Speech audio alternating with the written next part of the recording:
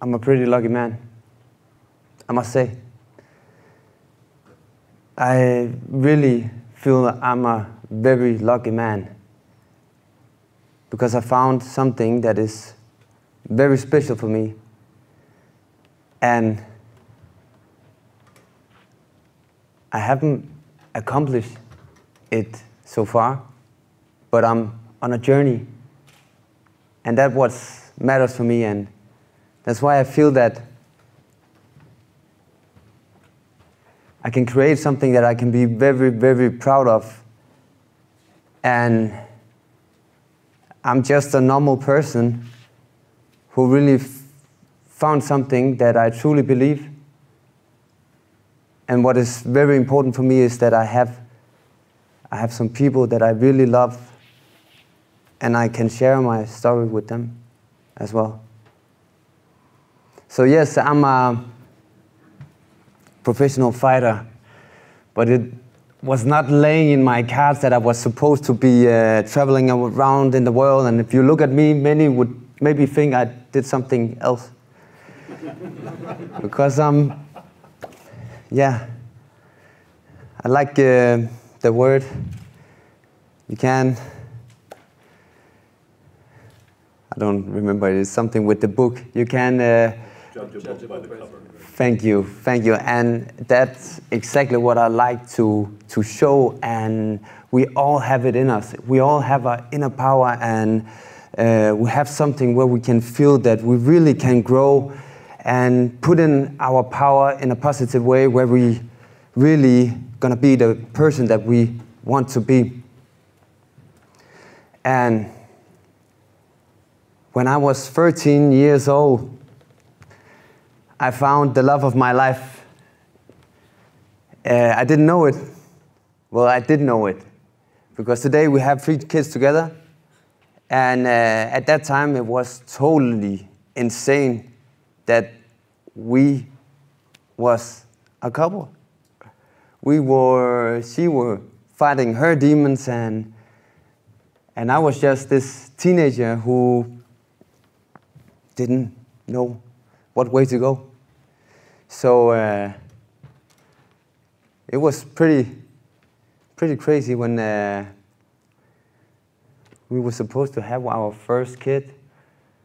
We found out when I was 21 when I got my first one, and we found out when she was 3 months pregnant, and that was like a total change for us. It was, well, she excused that she would keep the baby, and I was like, I'm not gonna have a born child, and I'm not there as a father.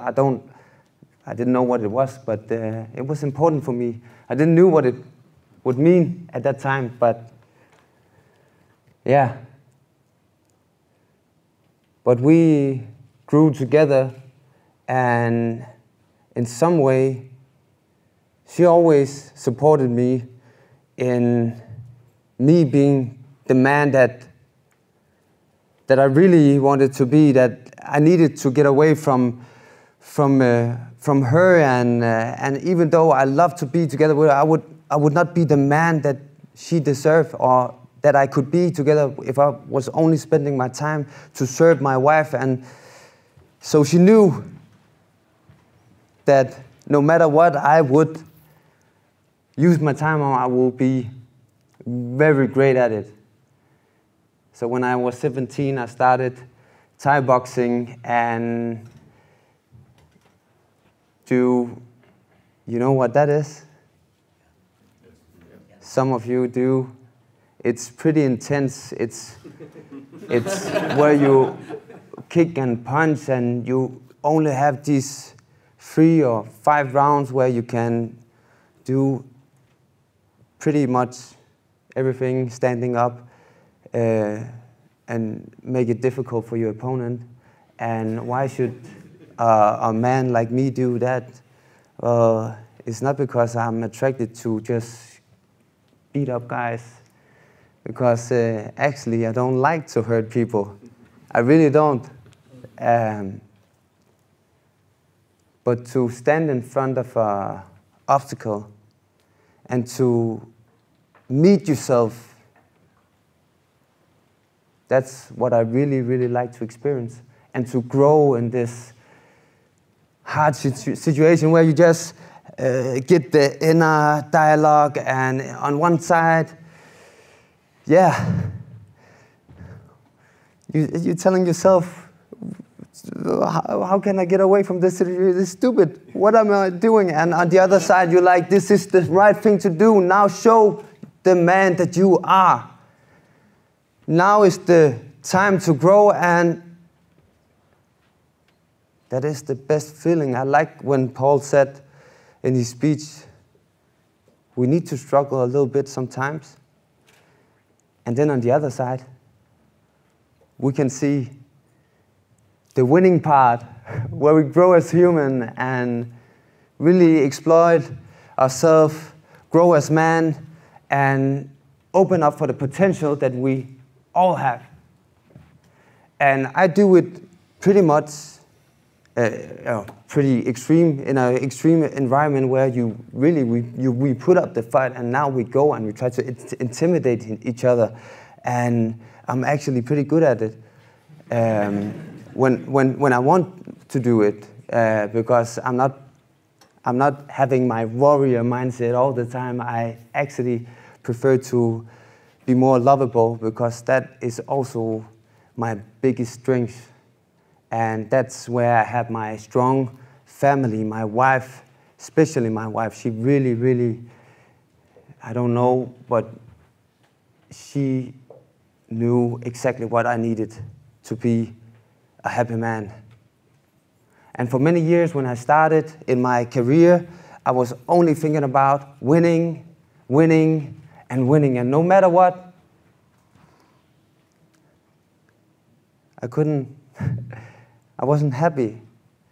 But I got the titles, I got the Danish Championship, I got the European Championship, I got the World Championship. And I remember one special example when I just fought a fight, and people always came to me after I've been on the stage. They told me and really appreciated what I performed just before when I fought, and they are like, wow, such a beautiful fight, and you did like this, and wow, wow, wow. And I began to excuse.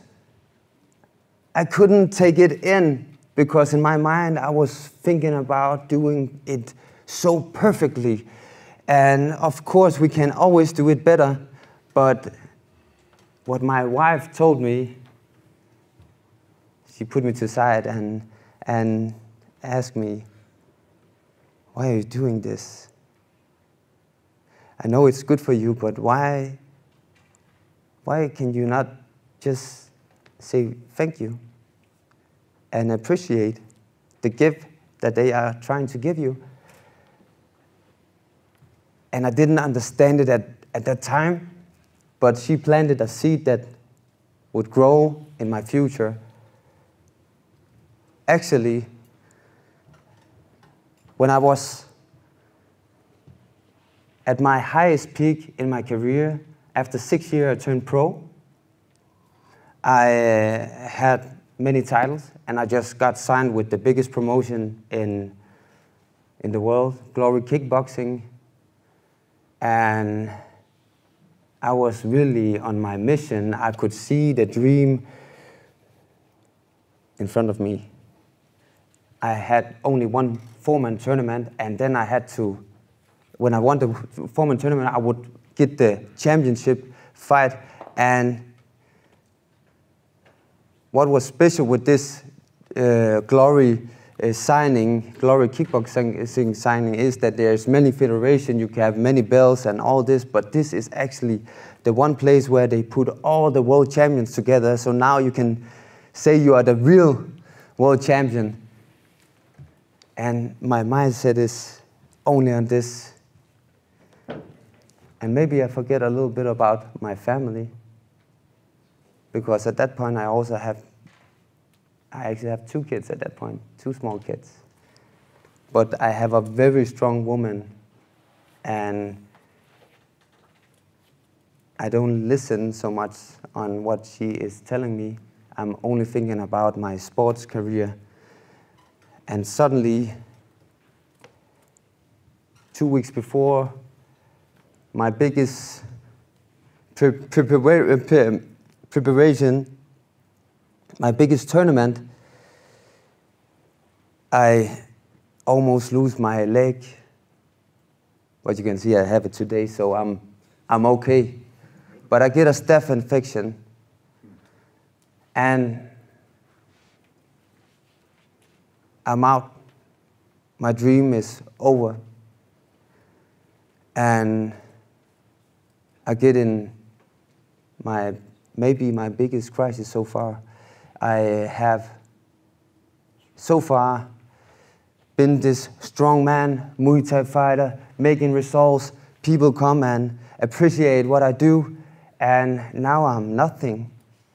I am a little baby who can lay on the couch and just take pills and do nothing, while my wife is standing with 2 kids, and I feel like shit. But actually, this period is the best that ever happened in my life, because she didn't love me because I was the Muay Thai fighter, the man. She loved me because I am who I am. But I couldn't take it in unless I accepted that I wasn't going to fight. I was learning how to walk. That was where the warrior should think about getting back and appreciate what I have just in front of me, because I was in my crisis. I was filling the ones that I really love with shit because I felt bad about myself. And it wasn't until I accept that no matter what happens to me, it cannot affect how I am as a person. And that's what changed me and helped me getting back in the sport. It took me 2 years to learn how to walk again, and 3 years it took me to get back on the biggest stage and fight on Glory kickboxing promotion. And this was a new man. I didn't only fight like I used to. I was flying. And it didn't matter if I win or lose, but I was up there and I was grateful because I knew what was important for me. And it wasn't all the wins, it was how I turned my life to be the man I want to be today. And when I fight, this is what my family deserves. And I really feel that my strongest power is the woman of my life who always believed in me and gave me the time to grow and develop to the man that I would like to be.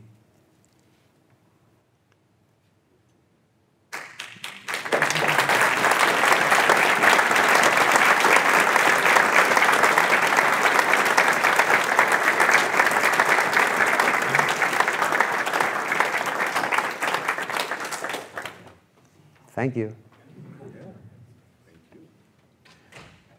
I don't know what more to say. I said it. But thank you for listening, and thank you to you, Paul. You also told it, but we met 3 weeks ago, and this is also a journey for me. I have never spoken in front of so many men before. So, and just before my speech, I got asked why. Well, do you even get nervous when you are used to fighting in front of 30,000 people? Well, I'm not used to speak in front of so many people, and not in English. My preferred language is Danish. So this was a very great challenge. Thank you, Paul. Let's give Paul an applause. Okay.